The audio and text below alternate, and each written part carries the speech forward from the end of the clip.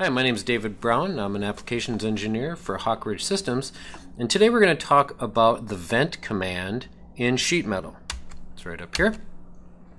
And basically I just have a simple sheet metal part here, chassis, and I have a sketch that is sketched on this face of this side of this chassis, and it's just a series of concentric circles and a couple lines.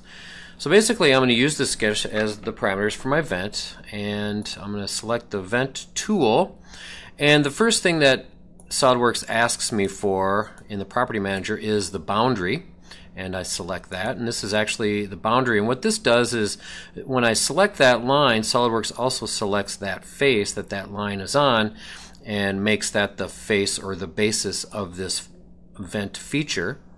And so now it's just a matter of going right down the boxes and filling them in. And for the ribs, I'm going to choose these straight lines here, and I can even change the size or the width of those.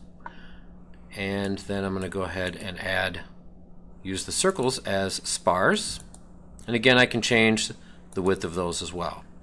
Now I could stop right here if this was my desired result, or if I wanted to fill in some of this internal part, I could simply use that last sketch line. I'm going to delete that out of here, and I'm going to select my fill-in boundary, and I'm going to go ahead and select that last piece, and that is the last definition that I need to make in there, and I hit OK, and there I have a vent created in the side of my chassis.